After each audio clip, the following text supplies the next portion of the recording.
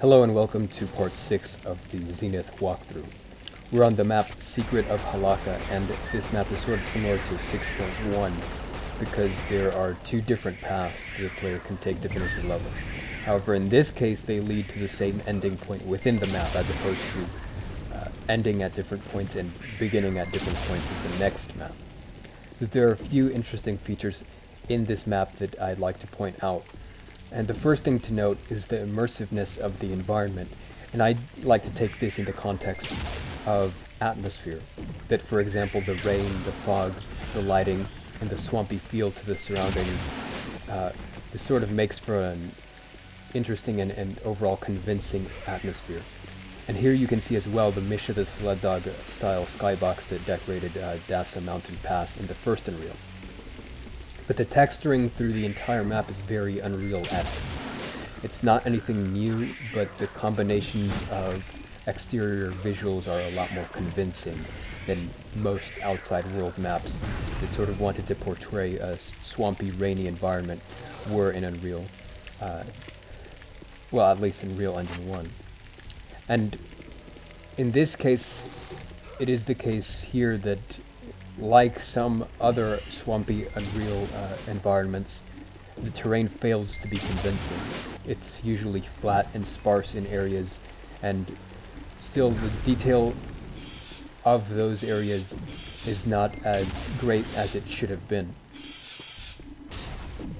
And that is the case with the majority of the outside world in Secret of Halaka. That you begin in a rugged environment which appears to be somewhat above average in terms of attention to detail and in terms of ruggedness of the terrain and everything like that.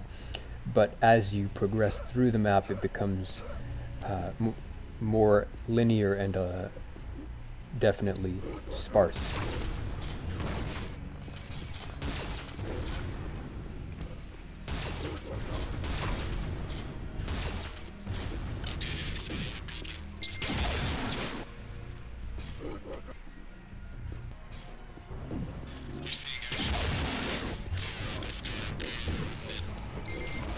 So the presentation of the temple entrances could have also probably been better planned as well.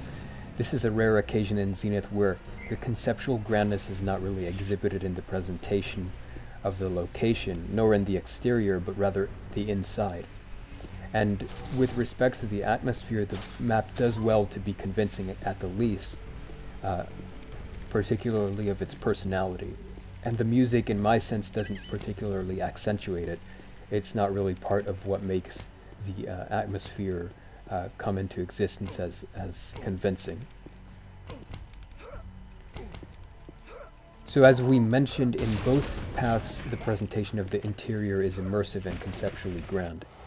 My evidence for the first is the exhibition of the eagle busts, which hang over high inside a towering hallway surrounded by warm lighting with dark contrast, which is also contrasted by light along the walls that is sort of a cold lighting. It has a cold feel to it. They're cold colors contrasted with warm colors, all immersed in darkness. And the symmetry combined with the dissonance in detail that begins in depth at the top and becomes simpler at the bottom is a very interesting and impacting visual presentation that is rather unique. And along with the music, it provides maybe a more articulate expression of visual personality. In the same way that the entrances to the Colosseum are impacting in the sense that you have a giant Colosseum that is spread between warm and cold color in the background, and then you're entrenched in a pit where you are not only able to visualize this, but the way the combat is set up, it sort of forces you to realize where you're at. That comes off as a sort of interesting and unique approach to presentation that isn't really seen in Unreal environments in the first place, in terms of sheer geometry and the way it's presented.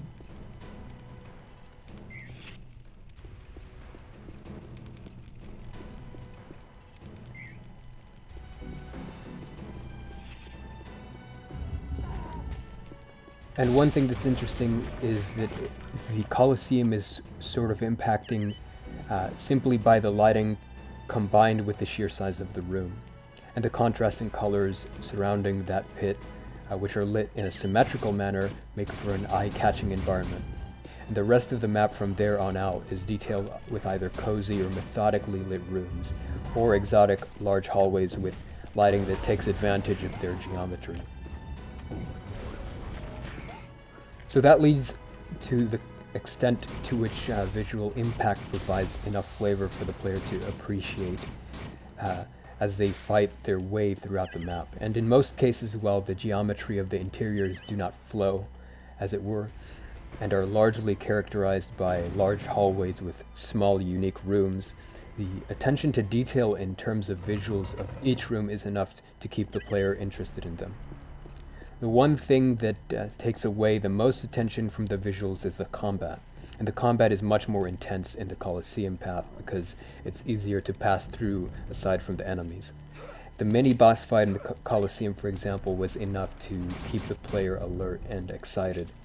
And the other events in that path, such as the Scar crawling around the inner hallway, or the part wherein you're locked in a room that you have to battle the giant flies or mosquitoes, and anything that basically takes the player on edge presents itself as a challenging opportunity. And the other path did not disappoint in the sense that the gameplay was more focused on puzzles, but the map does well in terms of combat events and monster placement to keep the player far from boredom. The only problem with this is that the puzzle path is, on some occasion, rather vague, and that the player couldn't really figure out in just a couple minutes what exactly they had to do, and that could lead to boredom for a lot of players. The boat rides also make for an interesting play, as the player is allowed to take a minute to rest before engaging in the climax of the combat, which is the first battle against Vector's marine combatants. And there's no subplot particularly in this map, but the map acts as a bridge between the current setting and the final levels, as it provides an explanation for Silka's rescue and basically the final fight between the protagonist and the final boss.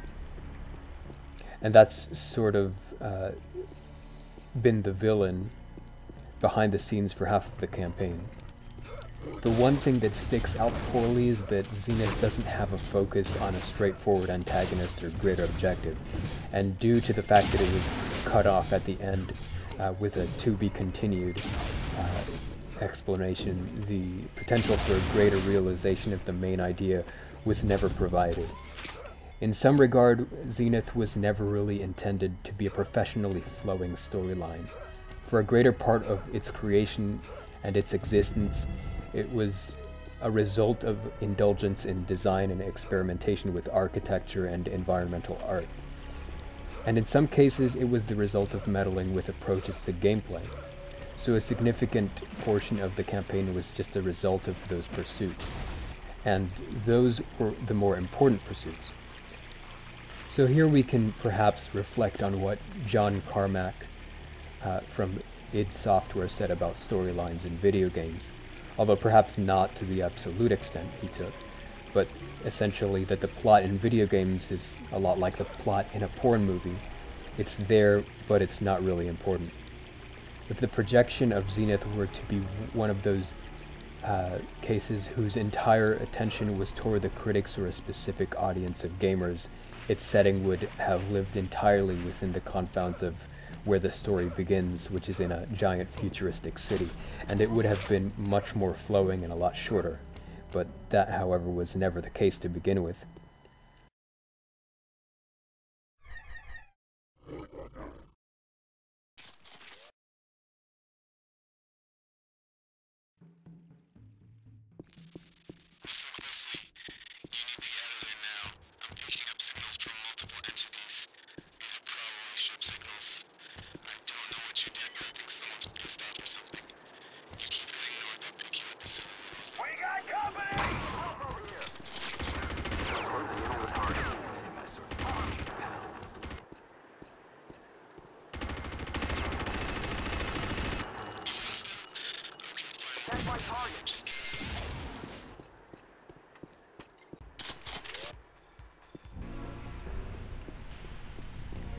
So overall, the map itself was designed well, and its interiors are rather memorable due to those impacting and conceptually ground moments throughout the map, and the visuals mix between unique and conventional. The only problems were that it sort of needed more immediate presentation that was more impacting, referring to the outside part of the map, and it needed better flux on the part of the insides. And one thing I've mentioned here is the conventional setting of the map, and you might have noticed that there are quite a variety of environments and settings when it comes to the Zenith campaign. It sort of jumps from one to the other, and in some regard that is beneficial in and of itself because players will be accustomed to expecting something new every time. However, in some regard it makes the storyline sloppy in that it has to jump from one part to another, and it sort of gives occasion to a case where the storyline is not as cohesive as it should have been. But for the same reasons that we said before, it was really never the intention to make a cohesive storyline to begin with.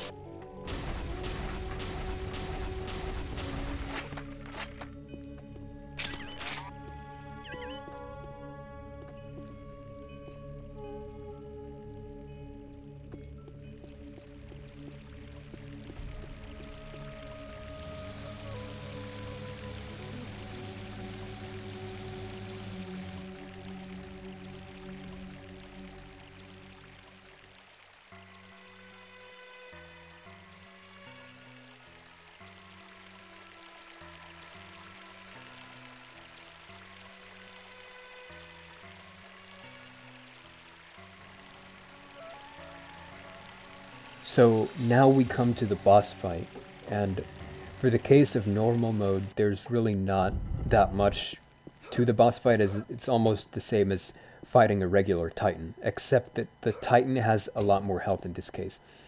But if you have plenty of ammo, you could still kill him without going through the entire boss fight. But for heroic mode, there are a few more things to make note of. First off, the boss will throw molten rocks, which in some cases will explode and spawn fire spiders. And that pretty much happens indefinitely. They will pretty much spawn almost infinitely if you do not kill the boss within good timing. In heroic mode also, the boss has a ton more health, so what you have to do is lead him towards the passageway, the gateway to the other side of the sloping pit. And when you do that, when you get inside, trigger the falling pillar so that it hits the boss when he goes through the gate. And you have to do this twice because he has so much health. The impact from the pillar only does about 50% damage, so you'll have to do it twice and then finish him off with, you should have like 1,000 health at the end after 2 impacts. So it's actually pretty simple overall, but the tricky part is leading him there and dodging the rocks while doing so, because remember that these Titan rocks, these projectiles, can be pretty jumpy and bounce around and hit you and end up killing you in the first place. Sometimes you might have to take a few melee hits so that he stays still when he's inside the gateway, so that the mover can actually impact him, because sometimes he just walks through it. And hopefully you only have to take a few hits and you'll have plenty of health to do so. So keep in mind that you have to conserve some health for the sake of the boss fight as you're going through Mission 7. Damn. Not only did I get nothing, but now I have to rescue Silka.